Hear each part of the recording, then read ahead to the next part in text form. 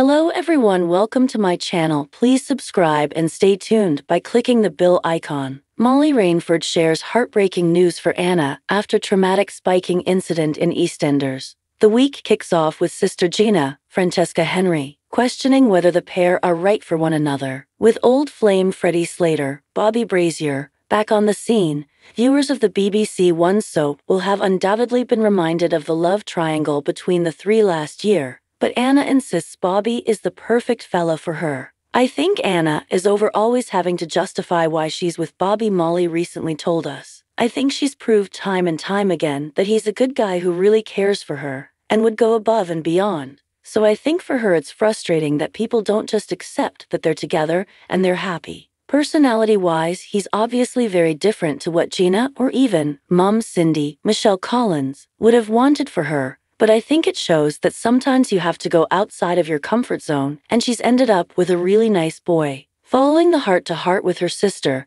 the girls head out to Peggy's with Freddie and pal Felix Baker, Matthew Morrison, but it's not long before disaster strikes. The group notice a change in Anna's behavior, and realizing how little alcohol she's drank, it becomes apparent that she's been spiked. Anna starts to appear and feel really drunk all of a sudden, but she's hardly drunk anything the whole night, explained Molly. She feels safe in the respect that she's got everyone with her, but she's confused as to why she's gone from sober to drunk all of a sudden. Anna starts to become really confused by her surroundings, which is obviously really scary. The next morning, after spending time in hospital, Anna arrives home and Bobby is notably absent after chasing his brother Peter, Thomas Law, and Cindy to find his dad Ian, Adam Woodyat. She's happy to have Freddie around instead. When Bobby learns his girlfriend has been spiked, he's horrified that he wasn't there to help. Trying to be supportive, he accidentally puts his foot in it and Anna darts off. Before long, Freddie finds himself as the mediator in the situation. Molly added, I think the reason Bobby put his foot in it is, as like anyone does, he tries to make sense of the situation. I don't think Bobby means to hurt her.